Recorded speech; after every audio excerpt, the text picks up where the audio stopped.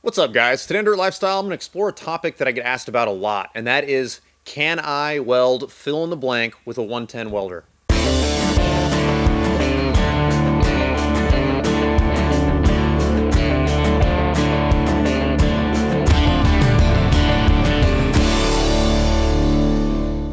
Using a 220 volt welder is ideal for most axle, suspension, or framework due to the thickness of the material.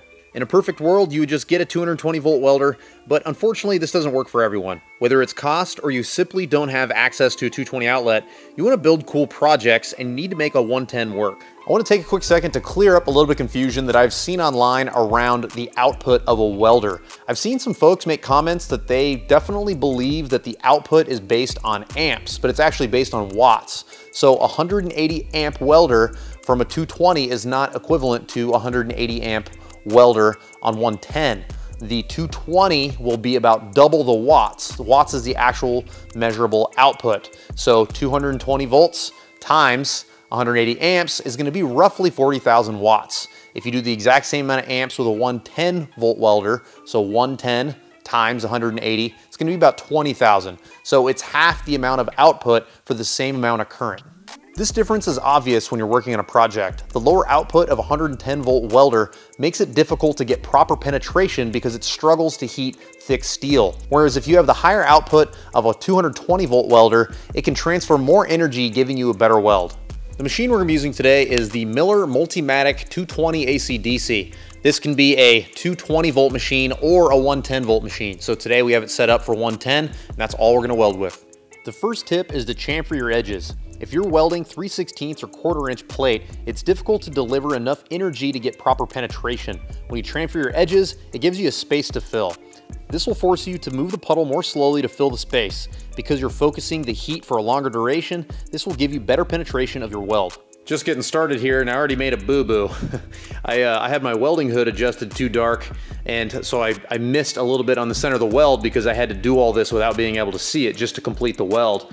Anyway, it's adjusted now, so I'll be able to see in the next one. But you can still see what I'm talking about here. There's a big gap in there, and in fact, because I missed that center section, you can see the big gap. Because there's a big gap to fill in here, it makes it so I have to weld slower, allowing more time for the heat to penetrate into the material. And so even though this way the machine is set up right now is rated for 3/16, we're welding 1/4 to 1/4, and we still have penetration. And I'll show you the heat marks on the bottom.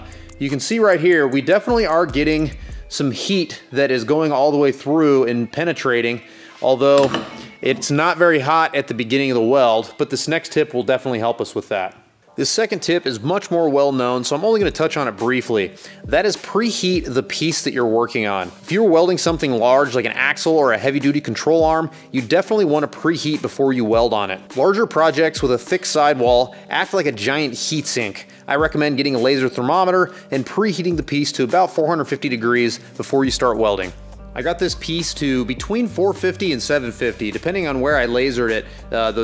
It was kind of a big fluctuation on the heat, but either way, it was all hot enough to start welding. And the instant I pulled the trigger, it was just perfect bacon sizzle. There was no popping, no nothing. The welder wasn't struggling in any way to get enough penetration. Now, unfortunately, because it's discolored from us heating it up, we're not going to be able to tell how much discoloration is from the welder and how much is from the torch. But in either case, as I was welding, I could very clearly see that it was getting plenty of penetration. And I was able to go just walk it nice and slow all the way down. And this is a weld that would have no problem holding. The third tip is prepping your surface. This tip seems obvious to many, but it's worth mentioning. If you're welding over rust, oil, or mill scale, it can do more than just contaminate your weld. This can disrupt the flow of energy from your machine to your workpiece, making it pop and resist a continuous bead. This next tip dovetails perfectly into chamfering your edges, and that is leave a gap on purpose in between the two pieces that you're welding. What this will do is force you to go slower in order to fill that gap, making it to where more of that heat from your machine is baking into the piece that you're working on. When I tacked these two pieces together for this demonstration, I purposely left a gap on this side because I wanted to be able to combine everything we've talked about so far and preheat this with a chamfered edge and fill a really tall gap. And I'm gonna film it all in real time so you guys can see how long it typically takes.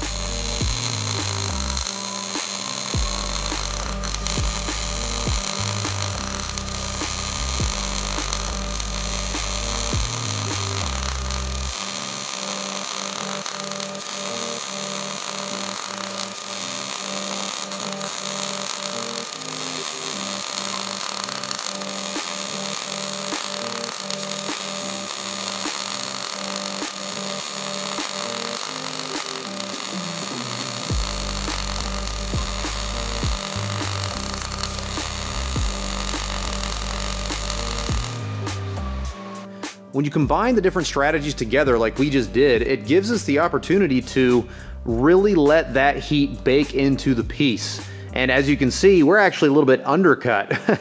So not only do we not have that problem with 110 welders where it'll just build up and get towards a super tall weld, but because of the combination of factors, it's actually undercut a little bit. I could have slowed down a little bit more and filled this up even higher.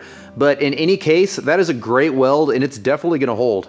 The fifth recommendation I want to give you guys today is to clean your ground and locate it as close to your weld as possible. This step is important to everybody that welds, whether it's a 220 machine or a 110, but it's even more important to somebody who has a 110. A dirty ground will reduce the amount of energy between the machine and your weld, and the longer the distance, the more the energy is reduced. I think a good example as to where this could become a problem is, let's imagine that this wood table is all steel. I've seen a lot of people will just have one grounding place that they ground everything to, and if we grounded our machine to that corner and we were welding on this corner, it's going to lose energy from there to here. It's gonna lose quite a bit of energy. Now, if you have a 220 machine, you are starting with a higher amount of energy, so you're not gonna notice the amount of loss by the time it gets all the way over to this corner. But if you have a 110 and you have low watts to begin with, you wanna take advantage of every bit of energy that machine can churn out. And one strategy is to make sure that you're grounding really close to where you're welding. The sixth tip today is keeping a clean nozzle. Keeping contaminants out of your weld is super important, and the last thing you want is to periodically fight a bad connection from buildup. Whether it's in your nozzle or on the surface of your project, contaminants are the enemy. I use a few strategies to keep my nozzle clean as I'm welding. One is in between welds, I'll tap the edge just like that, and a bunch of debris will typically fall out, and that'll last for a little while. Then we'll get to a point where I'll take the brush and I'll physically just brush the inside, and that'll last for a while. Then eventually we get to a point where we need to remove the nozzle, and you jam the end of your pliers in there, and this is made to scrape the inside of the nozzle clean.